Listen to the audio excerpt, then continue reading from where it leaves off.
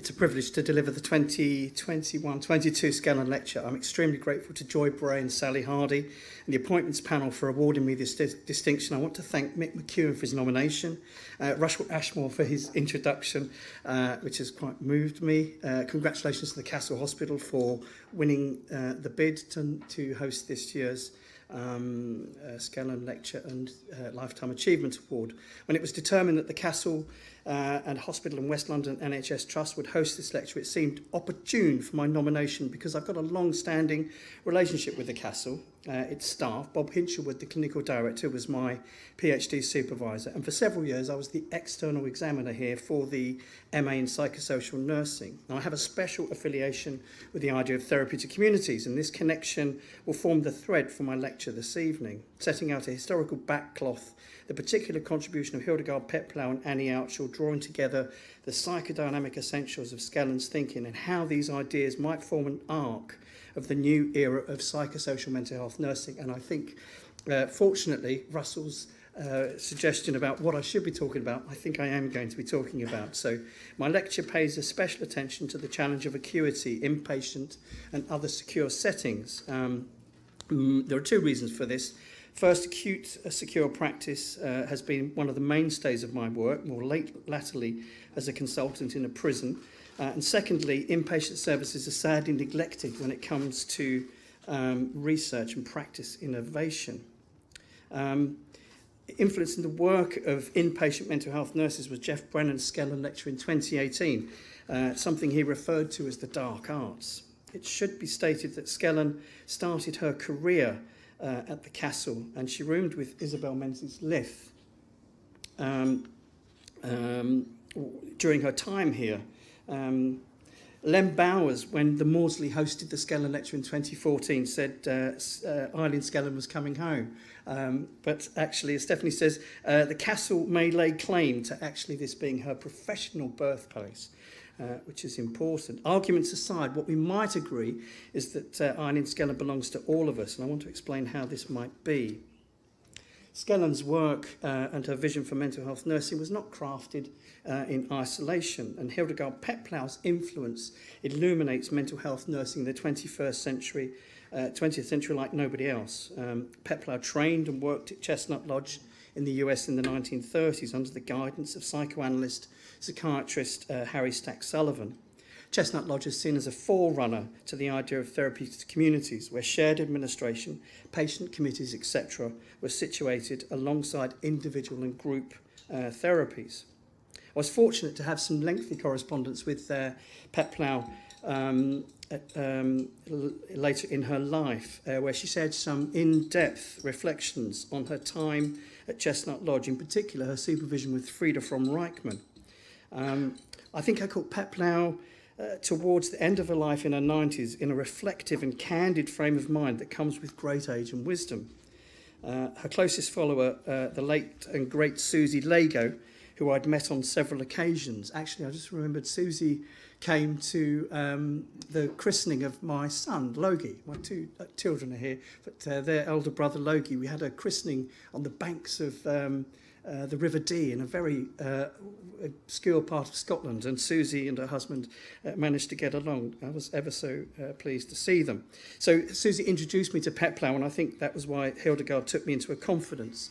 I'll be soon placing the letters in our therapeutic community archive in Oxford.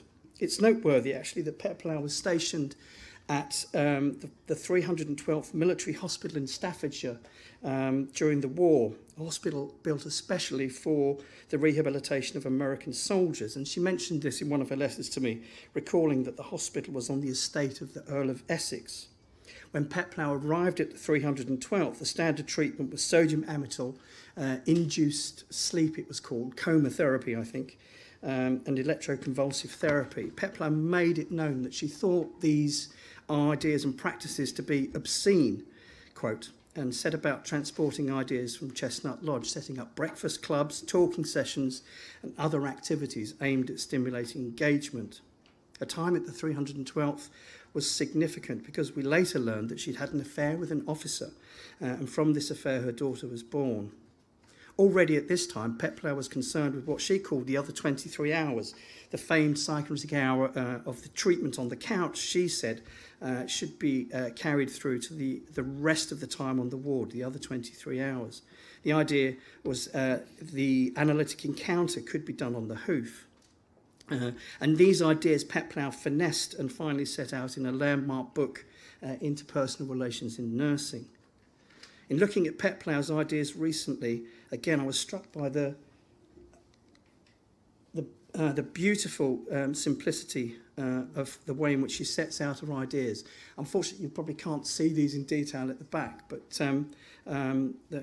hopefully, I don't know if the lecture's been recorded, but I'm happy to circulate the overheads to anybody that wants to look in more detail. This graphic, for instance, where she lays out a visualization of the interaction patterns tallied to the recovery phases in the nurse-patient relationship, orientation, identification, exploitation and resolution, and the role of maternal surrogacy. It's a conceptual framework rather than a model, as Hildegard explained in a conversation with Joy Bray at a conference at the Ulster University in the early 1980s. For those of you who are familiar with transactional analysis, which actually I find very helpful as an introduction to thinking about psychoanalysis and psychodynamic ways of working. Eric Burns' ideas, published in 1961, 9 years after Peplau, there's an uncanny resemblance between Peplau's relational graphic and Burns. I've not been able to find any mention in Burns' writing referencing Peplau. Now, you might think this is a happy coincidence, sort of good ideas looking for thinkers, or a failure on Burns' part to point to his sources. The journey through these relational phases, as Peplau notes, are fraught. Mutuality, I quote, reciprocal relations, complementarity versus antagonism, domination, submission. Peplau draws attention to the tough challenge, especially when working with severely ill patients, where there are considerable physical and moral imperatives, she says. Quote, the inescapable fact, the necessary mother surrogate activities, the bathing, feeding, dressing, toileting, warning, discipline, and approving. And all of the time, Peplau's encouraging us to think about alertness to the transference. That, I quote, the nurse must observe and draw inferences about the role she's taking and the role in which the patient is casting her. The patient may cast the nurse in the role of chum, friend, parent, protagonist, sex object, and the like. And thereafter, Peplau tells us to look out for opportunities to find different modes of engagement. That is, how can old patterns of interaction be replaced with a new synthesis of relating? Just looking back at Peplau's roots, especially her time at the 312th, for those familiar with TC history, you will have noted that the work of Peplau was doing at Northfield in the 312th was coextensive with the work that was happening at Northfield and Mill Hill. And this is important to the castle because these ideas from Northfield, Tom Mayne brought back into mainstream psychiatry. The other person I want to talk about is Annie Outshall, because the work that was happening at Northfield at the same time with Mill Hill, which was the where the staff and patients were evacuated from the Maudsley during the war. And it's here that Annie Outshall's influence is important. Phil Barker described Annie Outshall as one, and Hildegard Peplau as the grand dames of mental health nursing. Here's myself and Phil pictured with Annie. As a young psychology student, she'd studied with Alfred Adler and had found an agreeable grounding in Adler's version of psychoanalysis, which was much more politically and socially constructed than Freud's. And when Outshall came to work with Maxwell Jones at Mill Hill, she found there was compatibility between Adlerian analytic psychology and the development of peer support-based approaches at Mill Hill, group therapy, shared administration, and so on.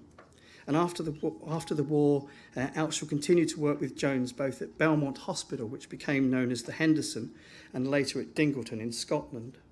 Annie was keenly allied to evolving a democratic approach at the Henderson, and given her Adlerian psychoanalytic Marxist background, it is likely that the influence was at the root of the emergence of the principles of social psychiatry, with its blend of depth psychology and social democracy. The evolution of social psychiatry is so often attributed to Maxwell Jones, but this isn't the whole story. In my PhD research, I interviewed various people, and one of them was Stuart Whiteley, who was then the director of the Henderson. He'd taken over from Maxwell Jones. And I quote, "Maxwell Jones was rather more autocratic than most people think, and actually democracy at the Henderson emerged in spite of Jones rather than because of him," end of quote. And from what I know of Outshall, she was feisty, and one can well imagine her leading the stand against Jones's autocracy. These communitarian principles were essential underpinnings, and later Annie carried it into her teaching, and finally, when she returned to the Maudsley, influencing generations of nursing students. Jones acknowledged the work of Outshall, holding her in high regard as the TC movement took shape, becoming the bedrock of the heyday of the first wave of social psychiatry, where her work would overlap with Eileen Skellern. And just recently, the RCN has got a new repository of PhD theses, which was colleagues like Russell and Mick and others voted, and Annie won the vote. So that's a rather nice accolade for her. So turning now to Eileen Skellern. Her journey began at the Castle in 1950, where she gained a certificate for nervous disorders, and she was appointed as a ward sister. Under the leadership of Tom Main at the Castle, at this time, it was developing an understanding of multidisciplinary milieu and how this could work through the lens of psychoanalysis. This was captured, perhaps best known, in Tom Main's paper, The Ailment, and Elizabeth Barnes's edited book, iterating the approach which became known as psychosocial nursing. When Skellern left the Castle in 1952, she followed in Annie Outshall's footsteps, going to work with Maxwell Jones, a sister in charge of a 100-bedded ward at Belmont Hospital in Surrey. Skellern and Jones published a number of papers around this time in nursing journals, setting out groundbreaking reflections on group-based approaches and new principles of social rehabilitation.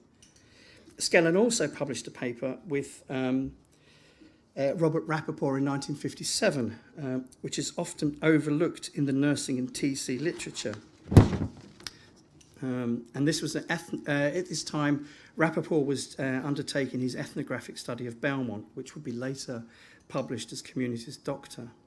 In this 1957 paper, Skellern and Rappaport set out some novel concepts describing the way in which the hospital was working. They point to the usual hierarchical relations between staff and patients, which were replaced by new terms of engagement, with the staff not wearing uniforms, being addressed by first names, and shared spaces for decision-making. Taken together, they refer to this flattened hierarchy as democratisation. They then provide fine-grained descriptions of everyday interactions, for example, in the shared space for eating and leisure, and these activities are couched as communalism. They also describe the way in which the living learning opportunities for the patients on the ward could lead to frustrations and conflict. And they describe this as reality confrontation. And finally, they argue in the paper that there are behaviours which might ordinarily lead to punishment. But they say, such as violence and smashing windows and so on, and they give descriptions of some of these challenging behaviours, but they propose that these behaviours are met with symptomatic thinking and approached therapeutically, and for this they argue there needs to be a degree of permissiveness. I mean, what is notable in this paper, and this would be a quiz time, I think, if you're a TC theoretician, but you would recognise here that these are the four cornerstones of therapeutic community practice that are often just described as Rappaport's four cornerstones: reality confrontation, democratisation, permissiveness, and communalism. These are sort of sacramental to TC colleagues in many places. In one of the TC wings at HMP Dovegate, the words adorn the four walls of the large group community room. These concepts are elaborated later in Rappaport's Community's Doctor and thereafter attributed to him. But given the fact that they're first set out in this joint paper, I say we ought to refer to these concepts as the providence of Rappaport and Skellern, a conceptual union of nurse and social scientist. It's not to understate the importance of Rappaport's Community's Doctor, which in describing humanitarian practices offered a crucial anecdote to Goffman's critical anti-psychiatry book, Asylums. But importantly, we should first and foremost remember that it was Skellern, her nursing colleagues, and importantly the patients, who were driving and delivering and living this new radical innovation, and so by implication accord Skellern as the first author of the TC core principles birthed at the Henderson. Maxwell Jones did diligently pay due regard to Skellern and colleagues. His book, Social Psychiatry, which was landmark, said dedicated to Eileen Skellern and the work of the nursing team. After she left the Henderson, Skellern visited the United States. How familiar Eileen was with Hildegard Peplau, we can't say, but Maxwell Jones did know Peplau, and in Peplau's correspondence she told me in the 60s that Maxwell Jones was doing a lecture tour, and he wrote to her to organise a meeting. Peplau did not agree to the meeting for reasons that are a little delicate, and I don't have time to go into. But from this, we might well assume that at least Jones was somewhat familiar with Peplau, and perhaps Eileen was through that. When Eileen became chief nurse at the Bethlehem and the Maudsley hospitals in 1963, among many innovations, she set up the childhood therapeutic community, the first dedicated TC at the Maudsley, offering a day programme of dynamic psychotherapy where the nursing staff carried individual caseloads. This was an innovation which influenced the development of other nurses who were keen to develop their dynamic psychotherapy skills. Bob Hobson, the leader of the childhood unit, in his chapter organised, stated, acknowledged Skellern's sage-like influence, quote. It should be said, however, that the TC ideas were percolating throughout the joint hospitals at this time, and Gunnar Dietrich's seminal paper about nursing and therapeutic communities captured something of this atmosphere of the way of thinking. It was in the mid-1980s, Pam Tibbles, have I got that name right, Joy? It was Pam Tibbles. Pam Tibbles, I remember reading a paper that she said that all of the wards at the Bethlehem and the Maudsley were operating as therapeutic communities. And under Skellern's stewardship, nurses like Beatrice Stevens, Harry Wright, Sue Ritter, and many others finessed their psychodynamic approach in all aspects of their delivery. There's certainly much more to say about Skellern's legacy, her leadership, national policy, her role in establishing the first International Psychiatric Congress in 1980, from which the Skellern lecture emerged following Eileen's untimely death just a few months before the conference. And it's hard to summarise her clinical acumen and vision, but we might say that she offered something of a bridge between Peplau, with her deep roots in psychoanalysis, and Annie Outshaw's visions of a social democratic approach. And with this family of ideas in mind, I now want to turn to some questions of her legacy. The sociologist Nick Manning wrote eloquently about the pitfalls of charismatic leadership in TCs. And today we accept that a charismatic idea has far greater endurance than a charismatic leader. So it's worth keeping in mind that Skellern was part of a matrix of ideas which were inductively coalesced in a new paradigm. Considering where Skellern's vision might be relevant for mental health nursing today, I'm going to set out two pillars. First, the necessary core psychodynamic principles of psychosocial nursing, and two, the delivery of communitarian-based approaches. I think it's timely to think about these, given the recent review by Mary Watkins for NHS England, Health Education England, which is titled Commitment and Growth, Advancing Mental Health Nursing Now and for the Future, where her first theme speaks to an agenda of establishing, reclaiming and belonging, the purpose of contemporary mental health nursing, she says. And her first recommendation is that mental health nurses should be providing evidence-based practice, and that nurses need to develop interpersonal skills to provide contemporary care for the populations they serve. And this is what Stephanie was drawing our attention to at the beginning. Her second recommendation is that mental health nurses should enhance the therapeutic relationship, valuing experimental knowledge while acknowledging and overcoming the power differentials between staff and service users. You can probably see where this is going. Actually, I noticed in the document, the word experimental is later replaced by experiential. I think it is experiential that Mary's talking about, and this is helpful, I think, to think about the contribution of Phil Bernard as that way of learning. And these recommendations speak closely to the practice of psychosocial nursing as a model of interpersonal relations, and also the democratic mission of TCs. So in mapping out a set of required interpersonal skills, there are some ready-made theoretical frameworks which we can turn to nurture mental health nursing knowledge and shape the delivery of interventions. I'm going to explain just the 4 concepts that I think we ought to enshrine. Core psychodynamic concepts. I recently had a discussion with Catherine Gamble and Martin Hogan in regard to a short CPD programme for the staff in South West London Mental Health Trust with the remit of helping staff to develop their interpersonal skills, drawing on psychodynamic ideas. Catherine Campbell was wanting me to talk to her colleagues about psychodynamic thinking. Catherine Gamble has turned, albeit briefly, to the dark side, we might say. And you might be interested to know our colleague Sarah Doyle, in collaboration with Human Development Scotland, has set up a 10-month programme of online discussions combining a series of lectures with reflective practice and work discussion groups that are going to be facilitated by psychodynamic experts. And it's if you have a look at the programme, it's a really good looking programme of contemporary approaches that isn't just about depth, but also worrying about homelessness, substance misuse, exclusion and displacement. So this is a sort of very political sort of way of looking at psychodynamic thinking.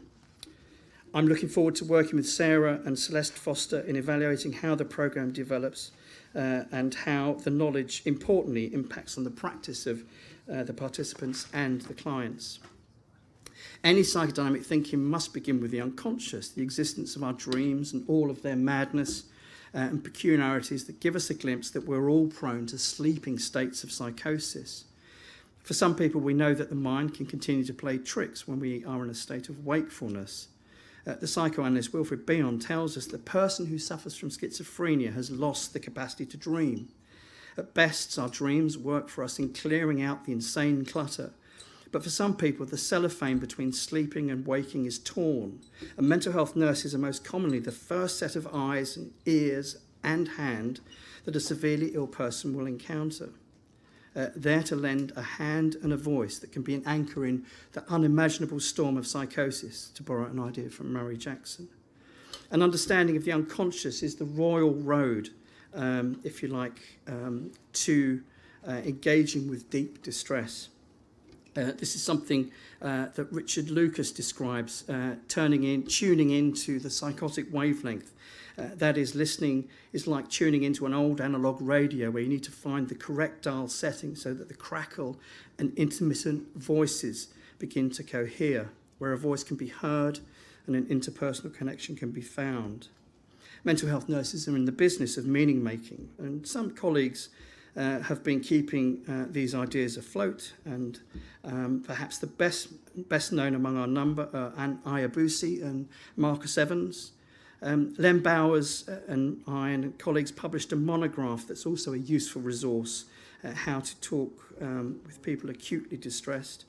And more recently, Mark Pearson, in his PhD research, has been doing some important work looking at psychosis and poetry as meaning making for recovery. Mark's been talking about this idea of poetic wavelength. I'm not sure whether it was Mark's idea or whether it was mine, but we're hoping to explore it a bit more in a symposium if it's accepted at the Mental Health Nurse Academics Conference this year. As well as understanding the unconscious, the concept of transference and countertransference should be core knowledge asset embedded from the very start of basic training. And Peplau's overview remains essential here. I'll also add that a working knowledge of projective identification and containment also offer the essential base for nurses and other practitioners working in highly charged milieu. These concepts might ordinarily be seen as rather advanced, but in my experience, these ideas are intuitively understood by nurses, and the pedagogical challenge is often little more than bringing a theoretical frame to underpin practice. I recently published a paper about how the idea with Rex Haig and Steve Shaw about some of these ideas about projective identification with prison officers. And in the paper we showed how the concepts were effective in terms of de-escalation, reducing levels of violence and self-harm. Psychosocial nursing is and must be politically alert, accounting for the reality of poverty, social deprivation, and the need for social inclusion. And this is the agenda for Mary Watkins' theme 2, unite, engage, and overcome, addressing inequalities through diversity and inclusion. And these approaches need to be trauma-informed, understanding the pathways that have led to mental distress, where we pay attention to service users' lived experience, identifying the history of events that have led to self-destructive patterns. I think as Mick and Russell were talking about the importance of a historical understanding of our profession, of where we've come from, I think so often mental health practitioners and mental health nursing overlooks the history of our service users. So I think, we understand, we try and learn from the past in order to. This was both Annie Ouch's and Peplau and Skellern's work, I think, that we find different ways through a trauma-informed lens to find new modes of engagement.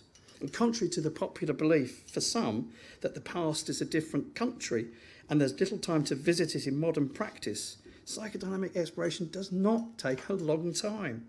Most of Freud's analyses were done in no more than 6 weeks. So by my calculations, that's 30 hours. And that's less than 1 working week of Peplau's intensive care TC work. It's worth mentioning that psychodynamic approaches are fundamentally concerned with emotional states of mind, such as sadness, loneliness, anxiety, anger, and so on. So the idea of containment in psychodynamic terms refers to the task of emotional containment or holding in mind as much as it is about the physical idea of containment. These are the windows that can illuminate the inner world of service users, especially where we can begin to find words to replace action. And I won't go into these, the Saussurean modification in this idea of words over action. I won't have time, but that's something I've been thinking about.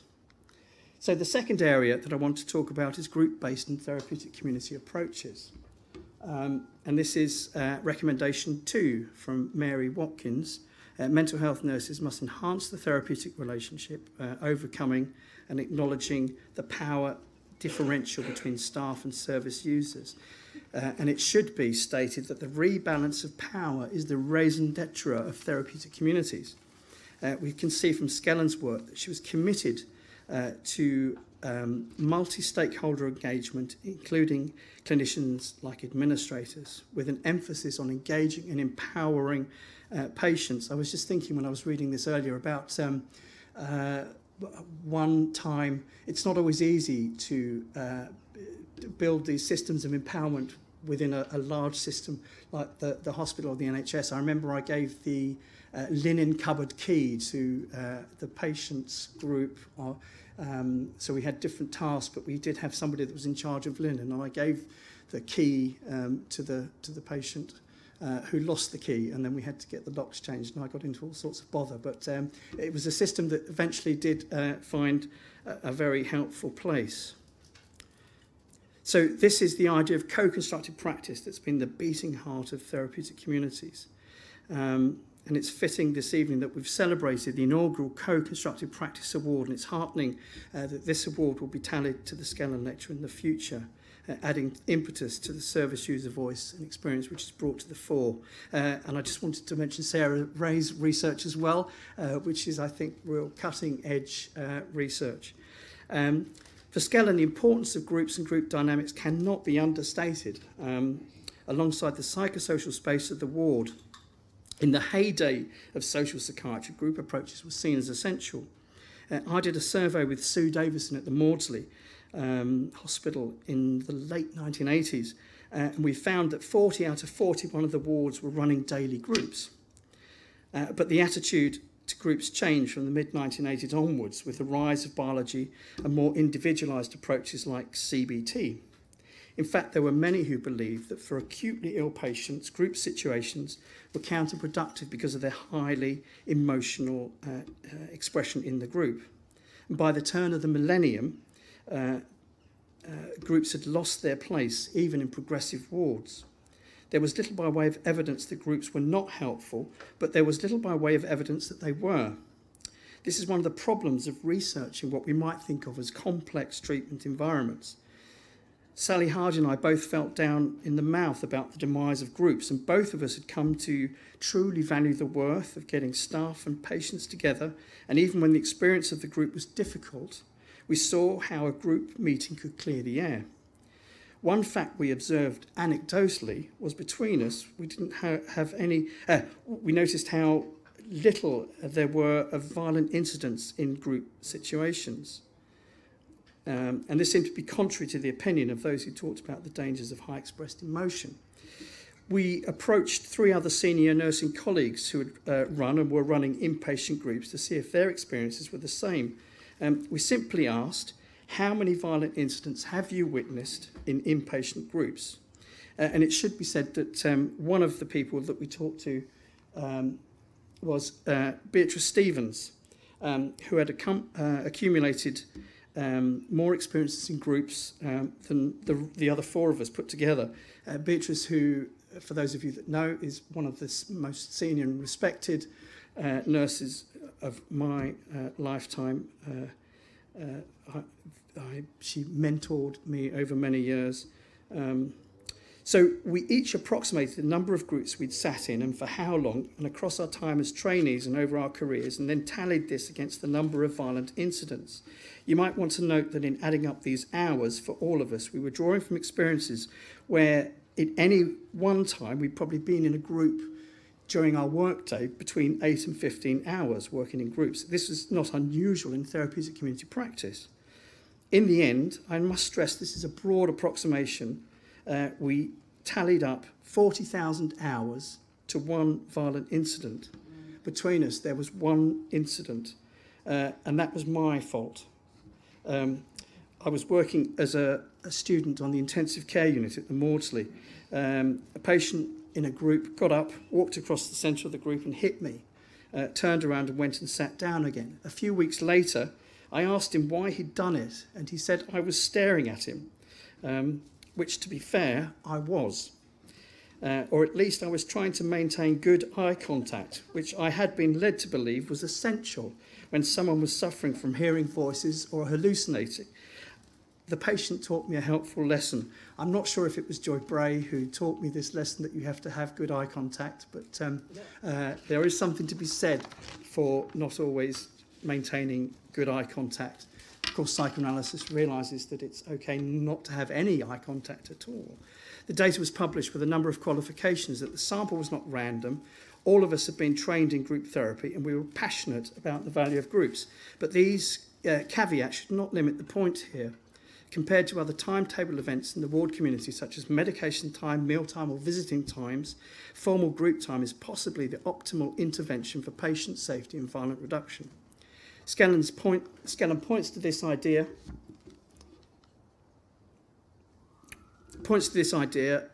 of engaging with conflict head-on, as groups aren't always easy. Those of you that have worked in groups or been in groups, you know that sometimes they're very difficult encounters. But Skellern says we should meet the conflict head-on. We should embrace the inevitability of disruption when things go awry, particularly in regard, she says, to the shared use of the kitchen by the community, where conflicts can become overheated. And these abruptions need not be taken as failures, but rather as opportunities to arrive at a dynamic understanding of how patterns from the past are repeated and recycled. Working with peers and staff can help lead to new relational patterns. Psychoanalysis is a helpful epistemology here insofar as it begins with the dialectical idea that conflict is at the heart of who we are, eros and thanatos, life and death. But contrary to popular belief, psychoanalysis begins with a highly optimistic agenda that we can come and overcome these conflicts.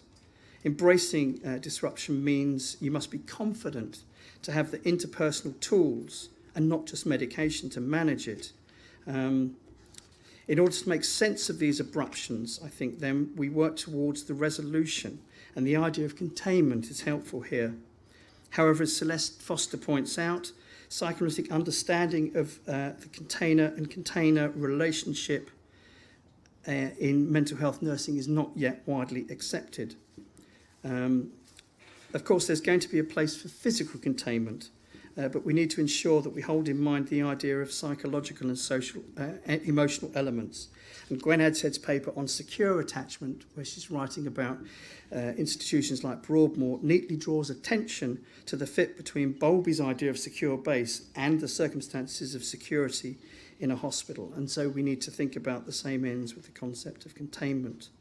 The group is a containing space that Beyond talks about.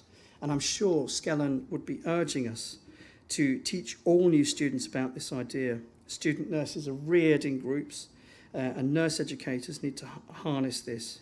Inpatients live in groups, and we need to engender a dynamic awareness of considering the ward community as a group, not just in places like the Castle, but in all hospital, in community environments where people come together in distress. The ward round is a group event, and we should be more creative in how they're conducted. For example, at HMP Dovegate, the clinical reviews, which are the equivalent of ward rounds, involve the inmates or residents bringing in 3 or 4 peers who give feedback on their progress, which is added to the clinical opinions of the multidisciplinary team. Coming to my concluding remarks. To summarise, Skellern's vision and that of Peplow and Outshaw should compel us to consider the dynamic situation of the family, group interpersonal relations in all our encounters, not just with service users, but a culture of inquiry where we explore our relations with staff teams too. The ward environment needs and must be developed with a greater sense of home as method, and this should be the catalyst for nurses to consider the interplay of the primary group, the family, and its democratic potential, and also sibling relationships. Understanding transference and counter-transference must be as core to mental health nursing as taking the temperature is to general nursing.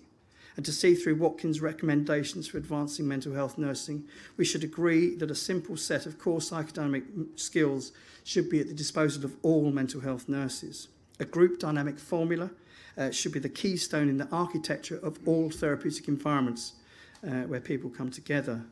And I'd include also the necessity of a thoughtful built environment. I've had the chance to visit a number of new builds around my trust, and just these places really aren't set out very well for therapeutic engagement. So I think service users should be at the forefront of environmental design. On one of my visits to Ningbo in China, where my university has a campus, I visited a psychiatric hospital on the outskirts of the city. I was shown around by the medical superintendent, met nursing staff, and I played table tennis with patients and absolutely got destroyed. And they were building a large new wing, and I was shown around the development. And when I inquired about the size of the wards, they said they were designed for 30 patients. I passed a comment that my best experience as a charge nurse had been when I had a ward of 11 beds, because this meant that we could run the ward like an extended family, with small daily groups and manageable rotas for cooking and cleaning and so on, and that my experience of larger wards of 30 patients meant that it was more difficult to create the necessary intimacy for rehabilitation. That evening I went out for dinner with the Ningbo Health Party chair, a woman whose authority was considerable and probably unquestioned. The translator said that she'd heard about my visit to the new build, and she wanted me to know that they'd changed the design of the wards. Instead of a 30-bedded ward, they would now have 3 wards of 10 beds. I don't think this was just diplomacy, and actually, if Mick McEwen will forgive me, this was an example of how sometimes forms of government other than democracy can yield swift progress. The concept of psychosocial practice, originally outlined by the Castle nurses in the 1960s and carried through to today, has been hijacked by some of our colleagues working in allied fields. For instance, Smith et al.'s paper, the concept of psychosocial seems rather more camouflage for giving medication to people in the community. We need to rescue the concept of psychosocial practice so that it draws much more squarely from the Castle tradition and the work of Skellern.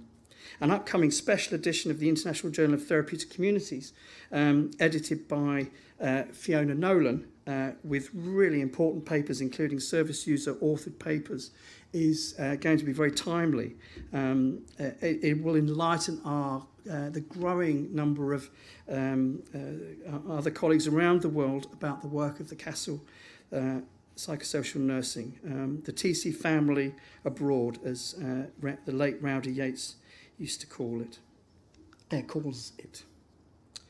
The psychodynamic tradition maintained a continuity of philosophy that underpins the craft and caring of emotional labour with these four maxims, core maxims, which I was hoping not to have to read out, but I will read out because they're difficult to read from the back, I think. The existence of the unconscious, the mental distress commonly subject to unseen psychic forces which cause abruptions in the lives of people who suffer. The illness is less about biological imbalance and more the result of lived experience. We're developing a language for talking about emotions under the rubric of trauma-informed practice.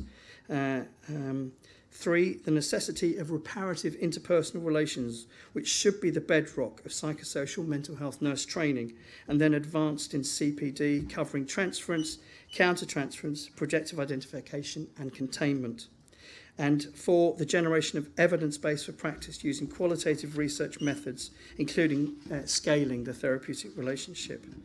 These core concepts provide the necessary experiential base for ongoing discussions in clinical supervision, where nurses develop the capacity of being able to accurately detect emotional states and respond accordingly. There is too much therapeutic potential that we miss today, and I put to you, colleagues, that Skellern's vision can guide our advance for the benefit of service users. And just to finish off, as a quote from Skellern, she says, future research into the psychological ecology of mental hospitals should unearth a rich store of information about how other such life regions can be better understood and used for psychotherapy. There is a trend in mental hospital reform that calls for increased use of therapeutic potentials of the whole hospital environment, providing a milieu that is therapeutic rather than custodial, being tolerant, showing sympathy, and providing the human element. These aspirations are still as pressing today as they were then. Thank you.